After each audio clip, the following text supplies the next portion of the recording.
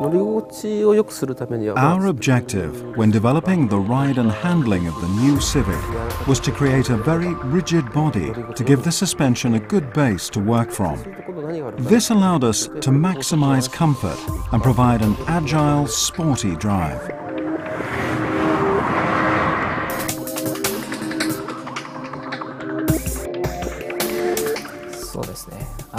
The new Civic is not just an evolution. In terms of ride quality, we have made a step equivalent to 2 generations of development. We have spent more time testing in Europe than with any previous Honda model.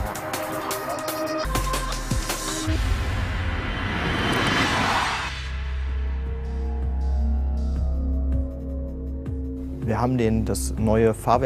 have worked with our Japanese colleagues to guarantee a very good performance on European roads, where you combine high-speed running with some very bad road surfaces.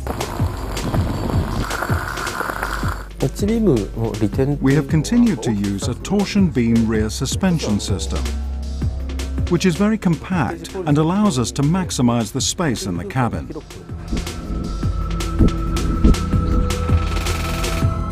But we have increased the stiffness of the beam to provide much more stable handling.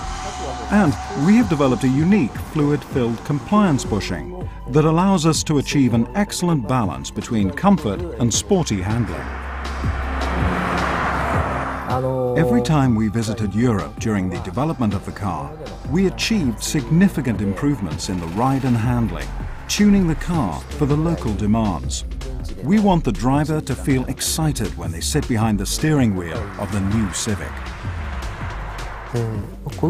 I'll be proud to present this car in Frankfurt, where we will meet our toughest competitors. We have reached our targets, but we will never stop evolving and improving.